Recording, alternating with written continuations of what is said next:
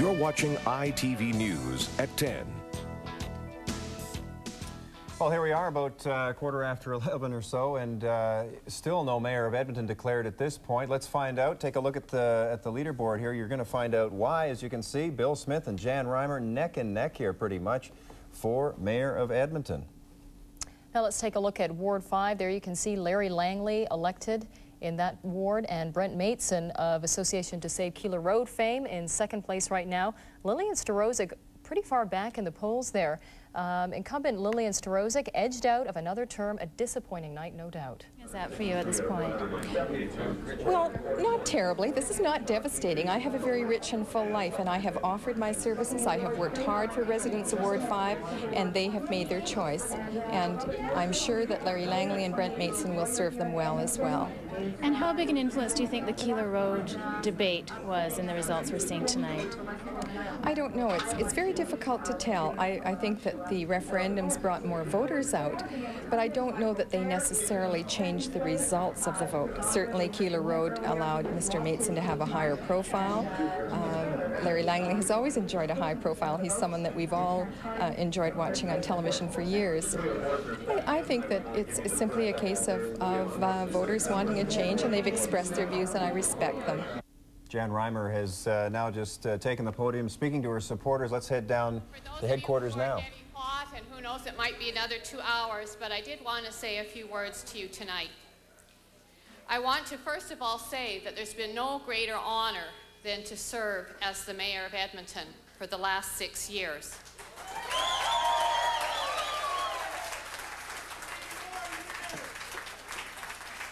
And I personally want to thank the voters who've supported me, not just tonight, but over the past years. And I want to say that I'm so proud of this campaign, and I'm so proud of every single one of you in this room. You've been absolutely tremendous. We have run a campaign the way we said we would, run on issues, not on personalities, and we put Edmonton first every day of this campaign.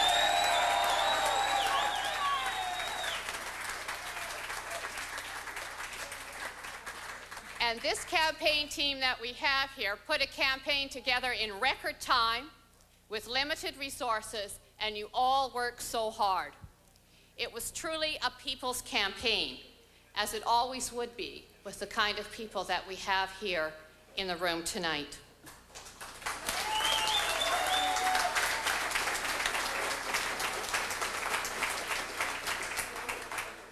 You know, it was not that long ago when I announced my plans to run right here, and I said it would be a horse race, and that is indeed what's happened here tonight.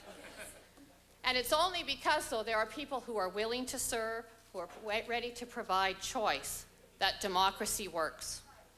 And I think if we look in retrospect, we know that if we look to the past, we have left a strong legacy, a city in strong financial shape, and one of the best cities in Canada in which to do business.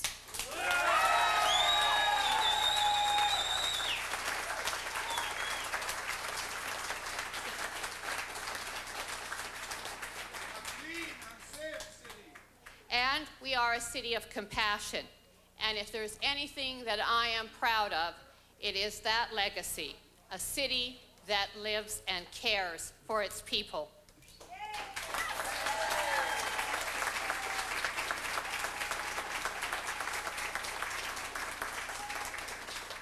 There were 6 other candidates for mayor along with Bill Smith, and I'd like to congratulate all of the candidates for their campaigns. To those members of council who were defeated, you have my appreciation for the contributions that you have made. We all know that public life is never that easy. Tonight, there are many people that I want to thank. Many of you have been here day after day, and I really appreciate all that you have done. I want to thank the thousands of people who made our campaign possible in big ways and in small ways, whether it's taking that lawn sign, mailing in a few dollars, or coming to help on the phone. And I also want to thank my family who has stood by me. I've got my husband, my son, Jeffrey, my daughter, Megan, my mom, and my dad, who have made such a tremendous difference.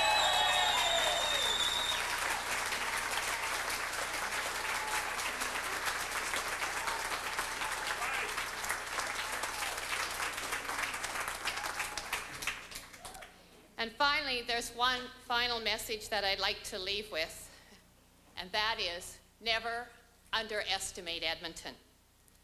Never underestimate the character, the values, or the resilience of this great city, and never underestimate the compassion of our community, or what we can do when we all unite and stand together. So thank you for your support, and thank you for being here tonight.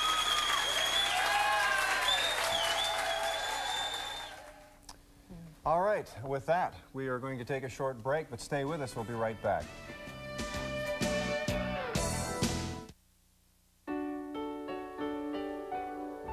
She's of average height and average weight. Yet, there's absolutely nothing average about her. She's what happens when a company believes safety isn't one thing, it's everything. And she is the first and only crash test dummy with that special glow. The company is General Motors. AGT's long-distance prices are at their lowest ever, clear across the country. Just 99 cents or less for 3 minutes anywhere in Canada. Simple, reliable long distance and guaranteed savings, only from AGT. 99 cents or less for 3 minutes anywhere in Canada, evenings and weekends with an AGT savings plan. AGT long-distance prices are at their lowest ever in Alberta and Canada. Call us today.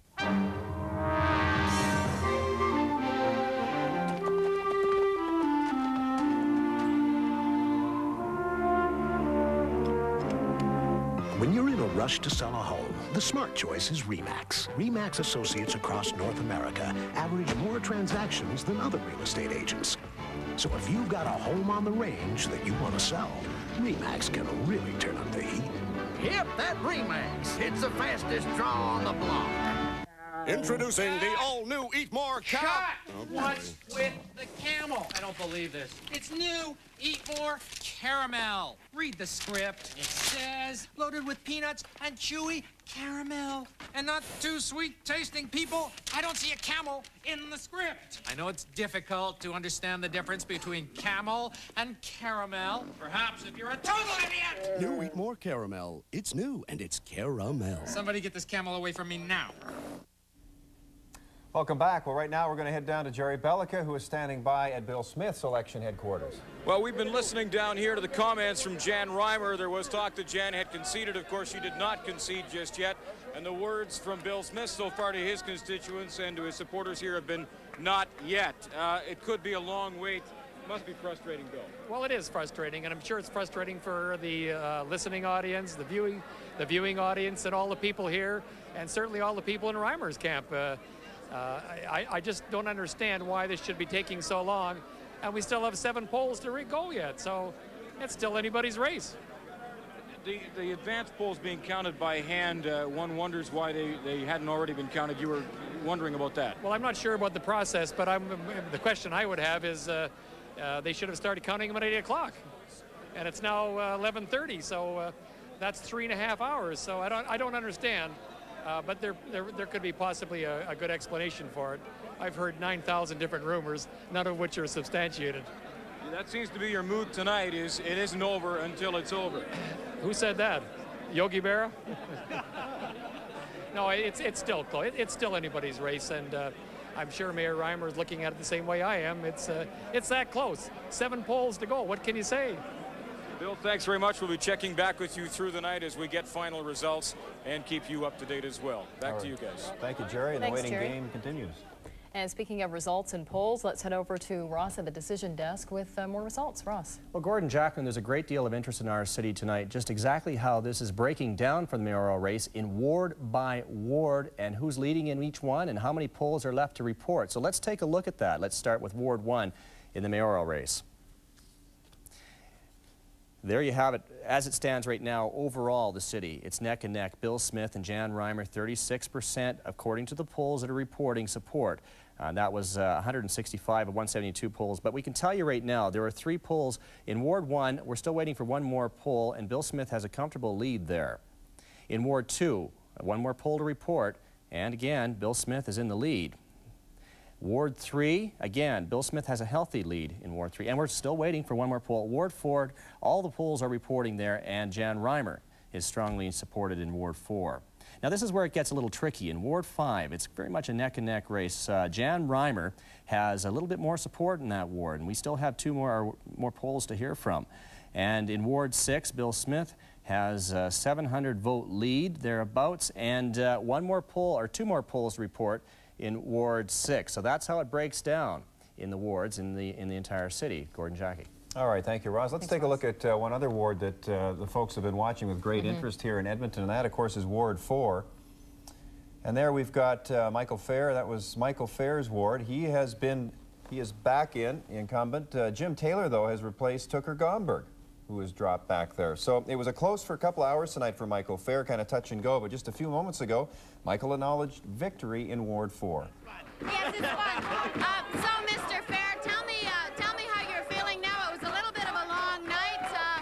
But where are you going to take it from here? Well, it's been a very exciting night, and we're still waiting for the advance poll to come in. I'm ahead right now in second place, and it's where I expect to be tomorrow morning.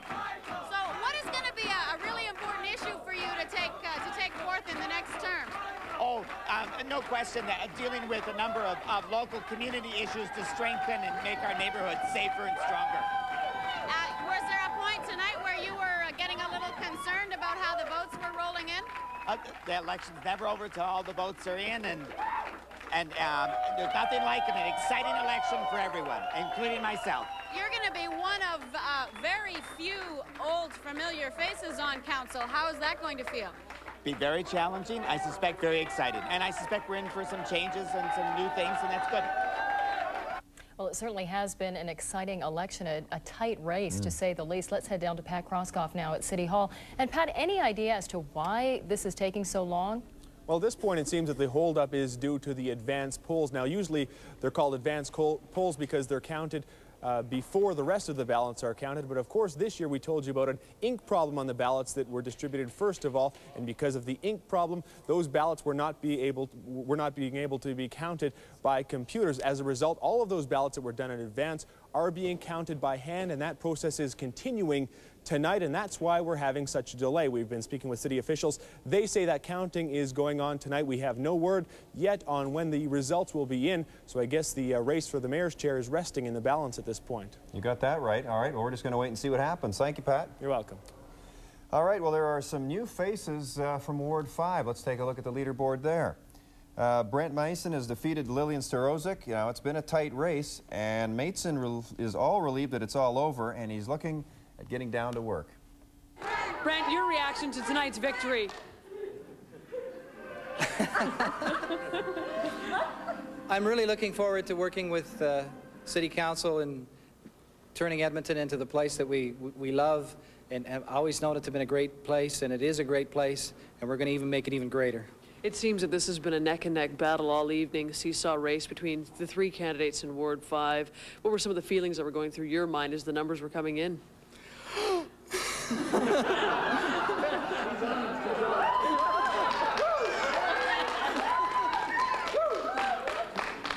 little bit of pins and needles all the way? Oh yes, it's been a close race, and you know, people have worked very hard, and I really thank the people that have worked so hard in my campaign. And you know, this started a long time ago, and it's going to keep going. The Keeler Road issue, I know that's been part of your platform. You saw the numbers come in, and I'm sure you've heard the results. What kind of reaction do you have? Well, Keeler Road is a symptom of a much larger problem, and I think the council that we're going to have now will solve the big problem, and that's the way we're going to have to address it. And before we go to break, let's take a look at our mayoralty race right now. And there you can see Bill Smith, Jan Reimer in a tight race, and sort of at a standstill right now as we wait for those remaining polls to come in. And John Ramsey in third place, Brad Chicknita, and Lance White. Pins and needles right now. Pins and needles. You're not right about that. We're going to take a short break. Stay with us. We'll be right back.